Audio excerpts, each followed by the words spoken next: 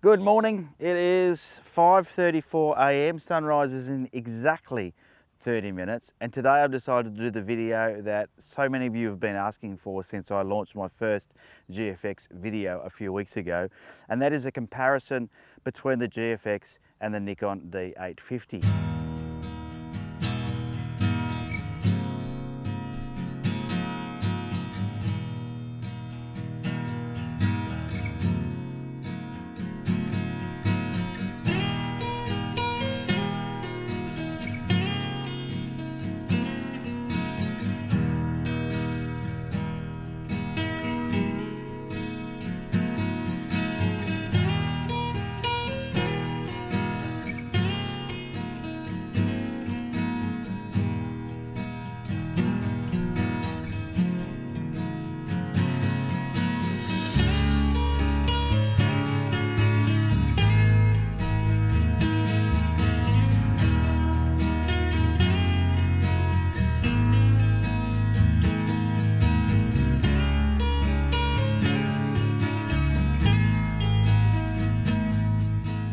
Now, I haven't even tested these two side by side. Of course, I've been shooting with the D850 for many months, almost a year now, so I can guarantee that I'm going to end up telling you they're both great cameras. So that's the spoiler alert to start with. Don't give me a thumbs down if I say it, I've said it up front.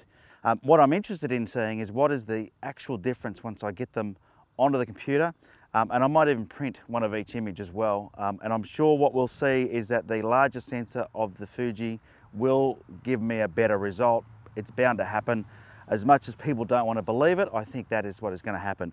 I've seen so many people in the comments of that first GFX video saying that you can get the same results out of just about anything else. I don't think that's the case. Personally, I think Fuji glass is superior to most other glasses. This is my own opinion, by the way. And the medium format sensor just has something magical about it. I can't tell you what it is. I'm going to try and work it out today. Also, I'm out hanging out with another YouTuber. You should go and check out his channel. Here he is, Andrew Dawes. Say good day, Andrew. How are you guys? So go and check out Andrew's channel. He does all sorts of wacky stuff traveling around the world, and he has invited me down here to a place called the Salamander Tree this morning, which is this amazing tree here, and that's what we'll be shooting. As you can see, some colour starting to come up on the horizon as well. I've just been taking a couple of test shots to get my composition right because, as you know, with this GFX, I'm limited to the 45mm lens. Now that's the equivalent of 36mm in full frame. So what I've got is my 24 to 70mm lens, the 2.8, which is the same as this is a 2.8, and I'm just going to put it on 36mm, and that's how I'm going to try and do the closest comparison I can, remembering that the aspect ratio is slightly different. This is a 4 to 3, and the DSLR is a 2 to 3, so we're going to get a slightly different aspect ratio. So I've got the Nikon D850 out, I've put the 24 to 70mm lens on. I will just manually sort of pick 36mm. I'll take one shot with this. I've got this at f18, and I'll use this at f18 as well, just so it's a fair comparison, and then we'll just see what happens. So let's do it. And this is the shot we're going to use. So it's now off. It's a 4-second exposure. Okay, and we'll really quickly swap them over so the light doesn't change too much. Here we go. Nikon D850, and we're at f18. It's 4 seconds.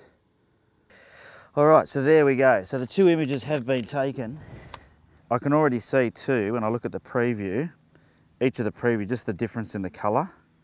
And I know it's just the screens, but yeah, it's going to be interesting to see what I pull up in post-production. But I can see there's a difference already. So there's the two images.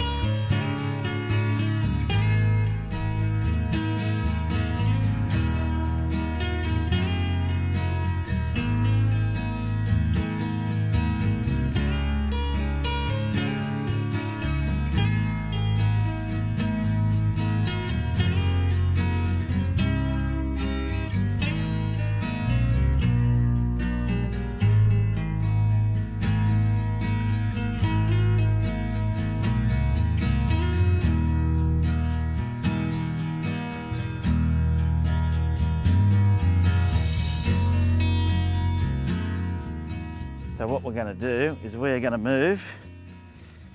Now, good tip for photographers, by the way, if you are somewhere where there is really nice foreground in the sand like this, whether it's snow, sand, dirt, mud, do your best not to walk across it, because what you'll end up doing is just upsetting people. And yeah, check this out, Andrew's down here. He's going for it. And there's some nice colour coming up there. So I'm going to run and go and get my other camera. So just wait here for me. And I'll be back in a second. All right, things have just got serious. The light is going off. And so I'll do another comparison, because now I'm shooting into the colour, into the light. So I'm at f16 at the moment. I'm going to wind it back up to f18, or doesn't really matter. In fact, you know what? I'm going to go to f18. What I've found with this medium format sensor is that the depth of field is much shallower, and that's caught me out a couple of times. So just going to, wow, that colour's awesome, isn't it, Andrew? So I'll quickly switch over now to the Nikon. The one thing I have struggled with a little bit is switching between systems. Everything is different, but at least I've been, using them a lot. Straight away, if I look at the histogram for both images, and I know everyone's sort of questioning, whether the dynamic range of the Fuji actually is greater, but if I look at the histogram for both images, I've got so much more room in the Fuji file than I have in the Nikon one. And I'm talking a huge difference. A huge difference. Wow. So I'd say you're getting maybe 12 stops out of this and 14 out of this or something, but it is a huge difference. All right, well that's it for today. I have successfully done a couple of comparison shots between the D850 and the GFX. I did another one after that initial one, where I was more into the light, and I've just done a couple more GFX shots into the light, and I can tell you for sure the dynamic range of this bad boy here is a little bit better than the D850. I'm gonna guess 2 stops.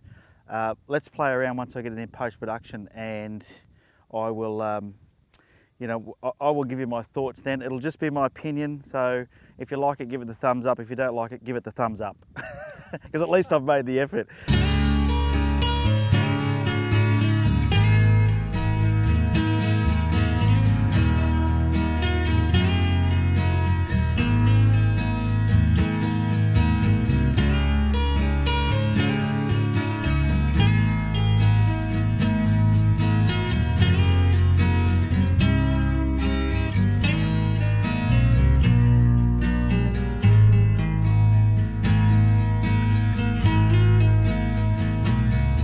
I really enjoyed putting this video together because I wanted to see the difference myself between the two files side by side, and I can say the GFX comes out on top when it comes to dynamic range. It's only very slight, and it also is better at recovering highlights, particularly in the red channel where it seems to get blown out much quicker on the D850. The other thing I noticed with the GFX is it seems to render the colors that little bit more, so you end up with a more vibrant file to play with. A little bit more color seems to be kept inside the raw file. I don't know what it is, I'm not technical, but I just really like the results. They're both great cameras, but I am falling in love with the GFX system, and if you want to know more, I've got a few more videos coming up, so make sure that you stay tuned for more GFX videos. If you've enjoyed the video, you know what to do. Give it a thumbs up. If you haven't subscribed already, please consider subscribing. If you like landscape photography and this kind of content, then I would love for you to do that. And until next time, get out there and take some photos. See ya.